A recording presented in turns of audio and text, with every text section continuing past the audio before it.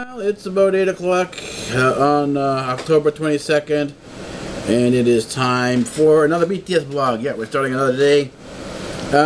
Finished the day. We just finished the day a couple, about an hour ago. We just did the last segment for the previous BTS vlog, and now we're starting the next.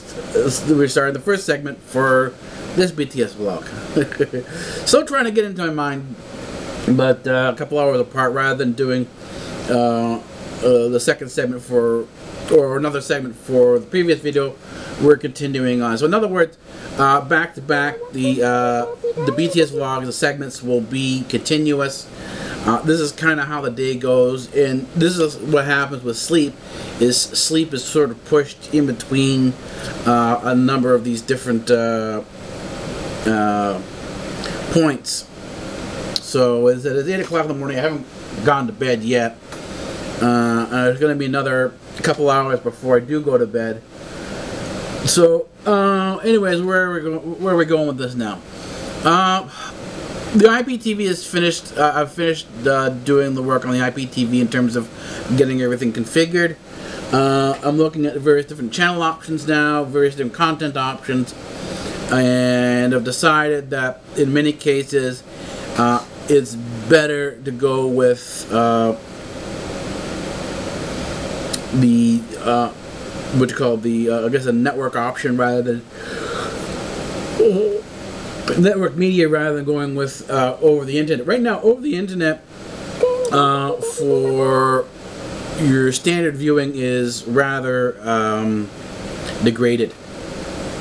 It's not up to the point where it should be or could be, and a large chunk of that has to do with the amount of bandwidth available on a standard basis. And that's sort of, you know, as the bandwidth gets choked up, you have more and more, you'll have content providers like internet channels, rather than putting out a full 1080, a full 720, not even a full 720p, but they'll do is they'll cut down the bit rate to a significant point. I think right now they're doing less than 2,000 bits per second in terms of 2,000 bits or 2,000 kilobits. I'm not too sure which it is. Anyways, they're significantly cutting off the quality of the 720p that they're putting across, and it's noticeable in terms of the quality that comes that you see on this end here on the viewer's end. But there's still enough around. There's still an enormous amount of content around that even though the standard stuff is not available from that particular avenue, there is enough alternative stuff, like documentaries, the research videos, and anime, and other older cartoons, and older shows that are available. That the newer stuff the newer stuff doesn't seem as important if you miss it, from my perspective anyway. So it really depends on where you want to be going with IPTV.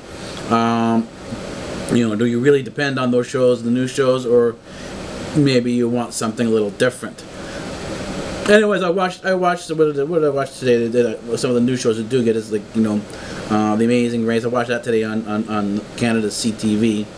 The American stuff is blocked up here, and you'll find that a lot is that as soon as you go up to the United States, IPTV is blocked for most of the American content. You just can't get it in your country. So outside the U.S., it's kind of, well, let's see what else is around.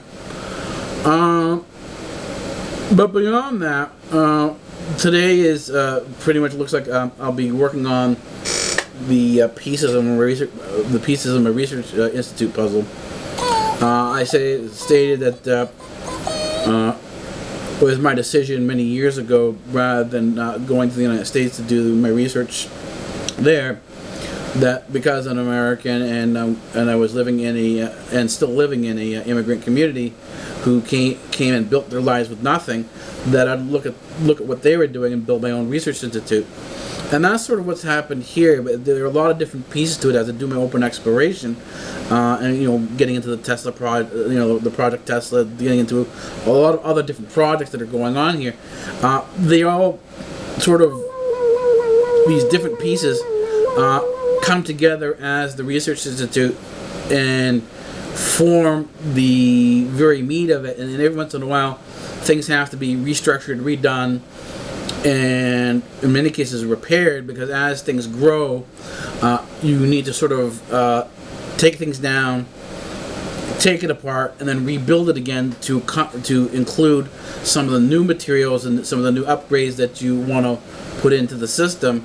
And so when you do the upgrades, you have to not only take down what you have up there, but you have to rebuild it, reshape it, and then put it back up again. And that's kind of what's going over the next few weeks. Is sort of going to be working on, in addition to the Project Tesla and all the other projects here, as I now have to work on bringing out some of the different pieces of the Research Institute puzzle. I have to sort of bring those into more of a better position, and I'll sort of announce them as they come up, as they come online, as they become more visible. I'll announce it here, and you can go check it out and see what you think of it, and maybe it's not something you're interested in, maybe not. Anyways, I'm gonna get back to what I was doing today, anyways, and I will see you in a couple hours. All right, see you in a couple hours. It is Wednesday, October 23rd. And it's about 6 o'clock in the morning, and we're finishing up the BTS vlog for October 22nd in our typical fashion that nothing goes as usual. Now, work is getting done because and I say work is getting done because for the last couple hours I've been in full-on crash recovery mode. That means I've been doing a lot of sleeping.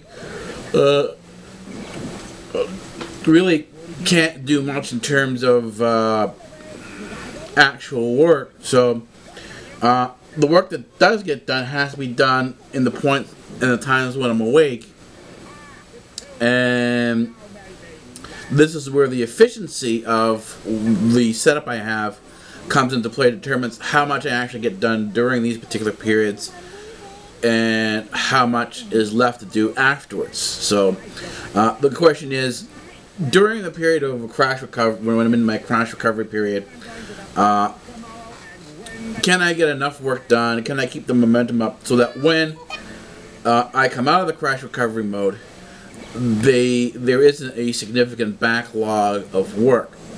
And that sort of seems to be the case, because projects, even like Project Tesla, don't work on a continually day-to-day basis. In other words, you're not always having a ton of information flowing in.